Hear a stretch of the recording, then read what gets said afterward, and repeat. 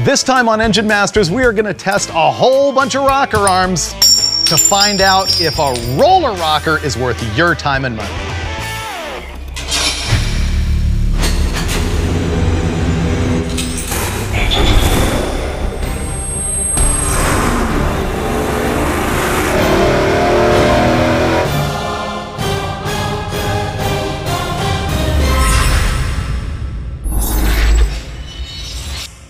All right, this is Engine Masters presented by AMSOIL and the episode where we ask, is a roller rocker arm really worth it?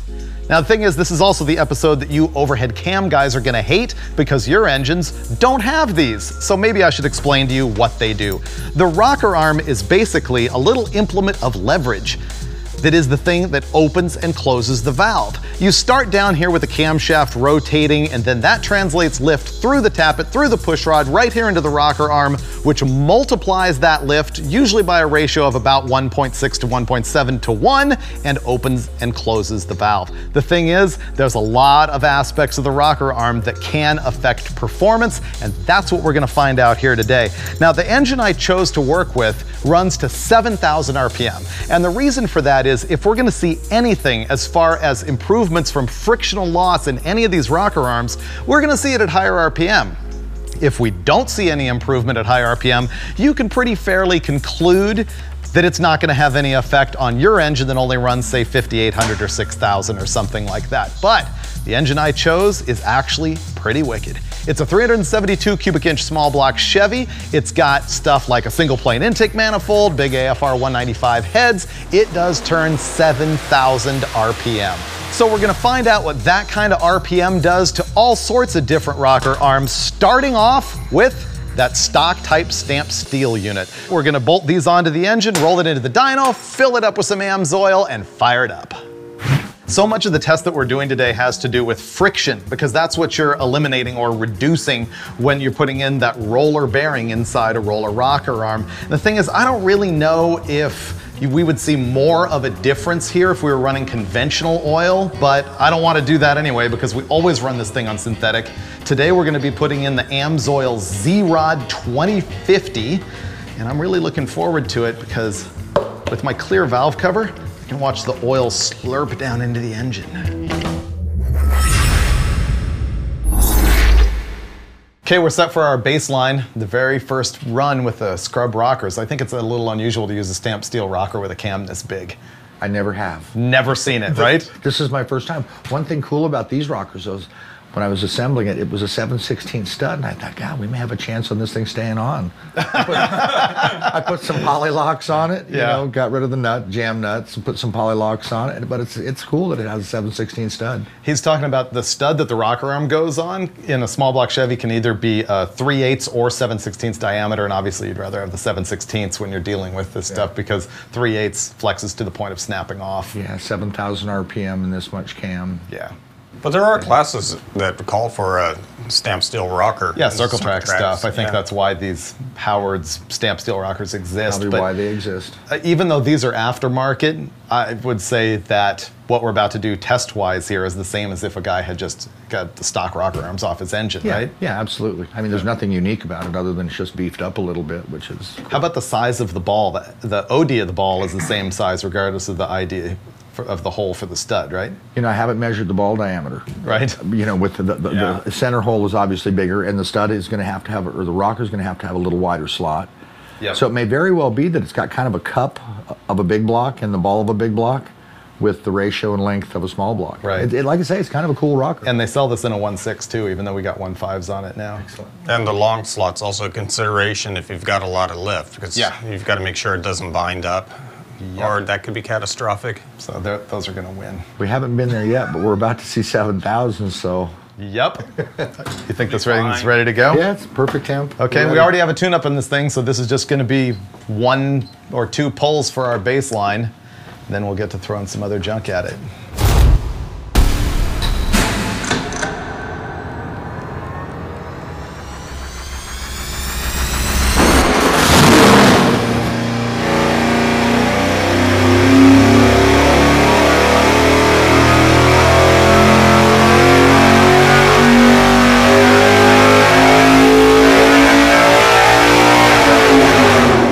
nice little motor. Yeah. You see, what's kind of nice is I already know what it does with roller rockers because we've had them on it. He always cheats. I know. I won't reveal that, but this is pretty good. Yeah, it is actually, good. it's pretty good. Yep. I mean, we got a 500 horsepower 372 with stamped steel rockers. So we just made 470.3 pound-feet of torque at a big 5,000 RPM, and way up here at 6,600, it made 508.8 horsepower, and it's a beautiful thing. That's all we need to know. We're gonna go in there and throw on the roller tip. Well, that was pretty cool, but I know what you're thinking. Where did he get those transparent valve covers? Yeah, those are pretty cool. They're made by a company that's called Clearview Concepts, and I bought them through Classic Industries, and I know you need a set. Actually, you're gonna find ours leaking everywhere because we had to double stack the gaskets on them, so if you buy them, I recommend buying thicker gaskets than what the company actually recommends. Next, we're gonna talk about the 6 ways that rocker arms can affect power. Number 1 by far is the rocker ratio. In other words, how much they amplify the lift at the cam to the lift at the valve. For example, the stock Chevy is 1.5 to 1 ratio. Aftermarket frequently has a 1.6 to 1 ratio, which actually small block Fords have that stock. So think of it this way. If you have 500 thousandths lift at the camshaft and multiply that by 1.5 to 1, that means you have 750 thousandths lift at the valve. If you multiply it by 1.6 to 1, you have 800 thousandths lift at the valve. That's a big difference and it contributes to airflow. Number 2, friction. Think of this, at 7,000 RPM in a 4-stroke engine, this rocker arm has to open and close the valve 58 times per second. And with the camshaft lift we're running today, that means the tip of the rocker arm is moving at almost 5 feet per second. You would think that would add up to a lot of friction, especially on the stock rocker arm with this kind of ball. And so you'll see a lot of advertising that says that the roller trunnion in a roller rocker will eliminate that friction and therefore make more power. Number 3. Flexibility of the rocker arm itself. If you have a flimsy rocker arm and a lot of valve spring pressure, it can actually bend the rocker dynamically while the engine is running, which reduces lift at the valve, which ends up costing you power. The same is true of number 4, which is stability of the way the rocker arm is mounted. On a small block Chevy, typically it's on a stud like this. This is a 7/16 inch stud. This is a 3/8. 3/8 is flimsier. 7/16 is stronger. There's also ways to convert these to a shaft rocker and other ways to just stabilize the rocker itself, because if these start to bend and lose control, you lose power. Number 5 is weight or inertia. If the pivoting part of the rocker arm is really heavy, that is part of what the valve spring needs to control, and if it's heavy, it can end up leading to stability problems, in other words, floating the valves, and that can cost power.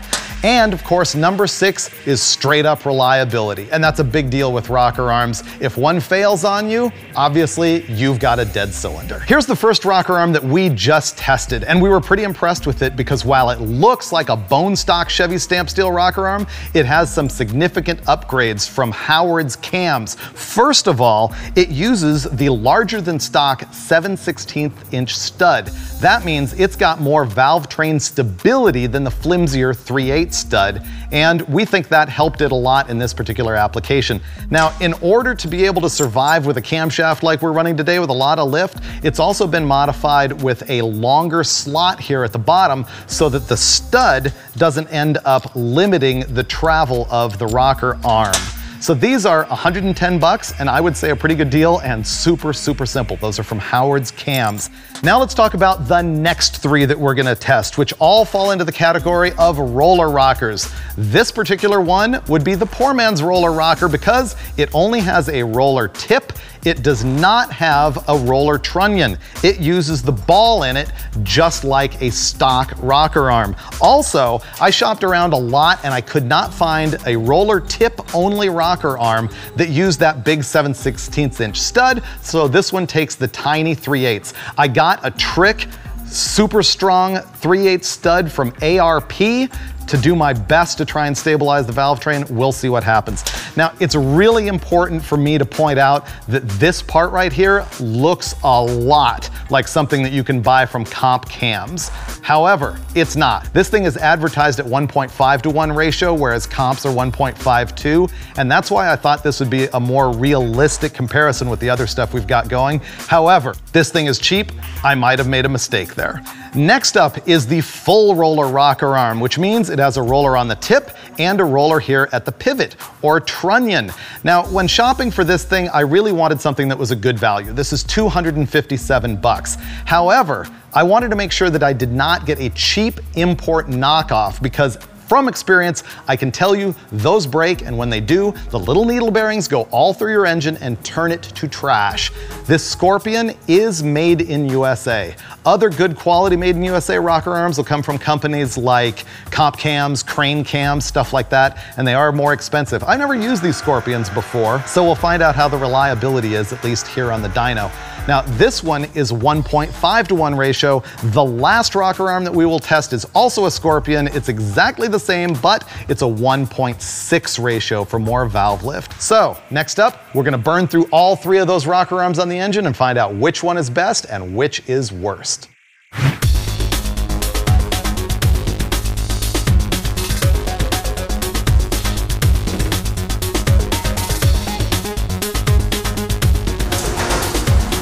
Okay, ready to go with the roller tip rockers. What do you think it's gonna do, Freiberger? 0. So you're saying this is gonna make a difference? Well, I think the 3/8 stud negates anything the roller tip may add. What do you think, David? 0. 0? 0. It'll be great if it loses power. That'll really be awesome. That'll definitely tell us that it's the flimsy stud.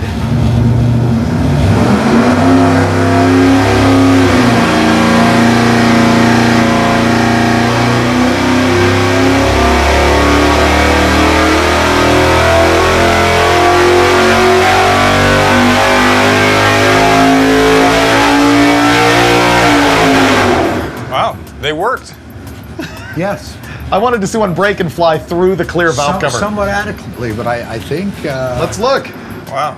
Oh, boom. Yeah. So the red line shows us that the stock stamped steel rocker arm actually made more power from 5,000 RPM on up, and our theory is that that's because that smaller stud is flopping around. I would almost bet, because, you know, down here it's not, but with that more and more engine speed, it just gets worse, and I think there's just a ton of deflection. That's all stud. Yeah, but the thing is, I think it's still a fair test on the roller tip, because you can't buy it for a 7/16 stud, at least that I found, and so that's what you put up with. Yep. And I think this tells you, though, that even if you have a 300 horsepower 350, that rocker arm's not doing anything for you. I agree. The only point, though, is I noticed that, like, Comp Cam sells these, and in their advertisement, they don't say it makes power. They say that it improves valve stem tip wear. And that's certainly a possibility. There's no rubbing. But now, let's throw the roller rockers on, and Let's go to the real ones. Yeah. Ready? Yeah.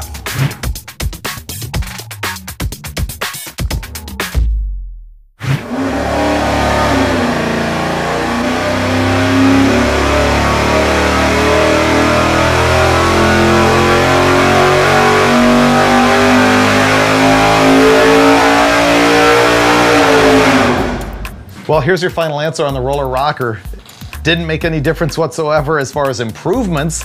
It was actually worse way up here in the top just by a few numbers, but that's probably because the rocker arm is heavier and we're creating a valve spring control problem up there, which is only gonna get worse when we go install the 1.6s right now. And those will make power over here, but probably get way worse. Are you sure? I'm sure of nothing. Okay, I ready? think the 1.6s are gonna be better. One of the things you need to make sure of when you're installing any of these roller rockers is that you get the trunnion the right side up. If you look in there, you can see that it's flat on one side, which is where the polylock seats on it. Whereas if you flip this thing over, it's not machined flat, and this doesn't fit right. We call them lightning lash brulee. No one can go through 16 valves quicker. A lot of times what you'll see guys do is they'll pre-adjust the valve, and then they'll try and use the set screw to jam it, and what you frequently find is the rocker arm comes loose. So what I do is I'll bring it down basically to 0, I'll put a 1/4 turn preload in it, and then I tighten the jam screw and then tighten them both together. That absolutely ensures that that's locked. It's a little more tedious with a solid lifter camshaft because you've got to find that spot where you've got the right lash and it's jammed, but it's time well spent because otherwise you end up with a whole bunch of studs coming loose.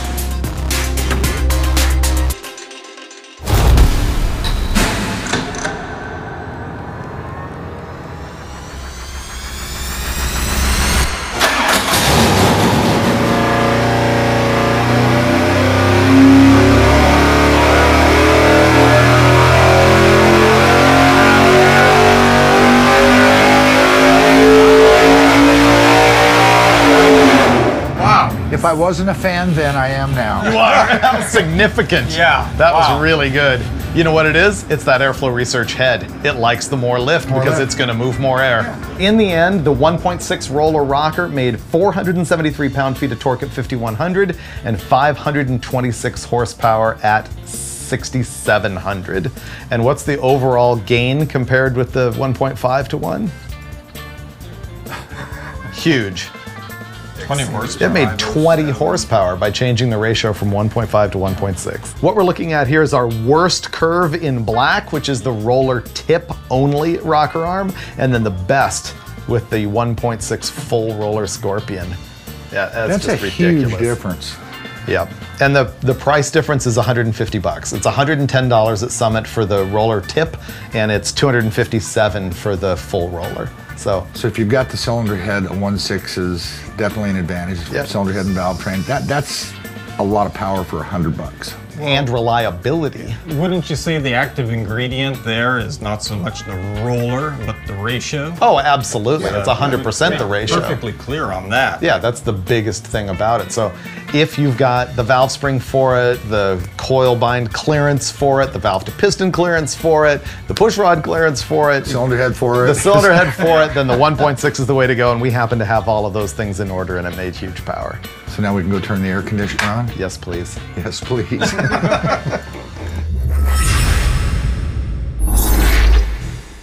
Okay, we're gonna talk about how to apply this to your life and your engine, but first, I wanna verify that we did check the rocker ratio on all of these. Sometimes an OE rocker can have less lift than intended because the ratio is actually 1.4 to 1 instead of like 1.5 to 1, but we did verify them all. So let's go into the pros and cons one by one. I think the pros on the stamped steel rocker was that it's cheap and it worked way better than expected. It's really good. But I think the key to that is that 7/16 inch stud. I think on a standard small block Chevy with a 3/8 stud, especially a push-in one, this would be a fail. Yeah, and also the poly lock because the stock nut will back out sometimes. Yeah, you definitely want to run the poly lock on this thing instead of the factory stover nut. And I would also say, you know, we kind of worked a miracle here with this much camshaft on a stock steel rocker. If a guy's got an engine over 6,000 RPM, that's probably not his guy. How about pros and cons on the roller tip rocker arm? I can't really think of anything I love about it. How about you? Let's think of the pros. It opens the valves. Okay, no thank you. How about pros and cons on the full roller rocker? I thought a pro was gonna be that it was gonna make 4 or 5 horsepower and it didn't. A con is it's a little more expensive, but this can take way, way more load than a stamped rocker, especially with high spring loads, big, fast, high lift cams. So basically what that's buying you is reliability, right? And then the winner, the 1.6 to 1 full roller rocker that gained us 20 horsepower. That's an obvious pro to that one. Doesn't always happen. I know it. I think it's because we have these AFR 195 heads. They were really able to use the extra, whatever it was, 37 thousandths lift. That was a big deal. But there are significant cons to using this thing too. Yeah, depending on the engine combination, sometimes you can reach instability way faster in the valve train or valve float when you start jacking the ratio up. Because it's accelerating the valve much faster, but even more basic than that. You have to make sure it fits. Right, this thing has more lift, and so you gotta check everything that you would if you were putting in a camshaft with more lift. We're talking retainer to guide clearance, coil bind, valve to piston clearance, all of that stuff. And it can run into problems like with push rod clearance up against the head. There's just a lot you have to go through to make sure you're totally dialed in if you're using a high ratio rocker, but in this case, totally worth it. Win all the way around, 20 horsepower. I know it. I learned a lot on this episode, like we always do on Engine Masters, presented by AMSOIL.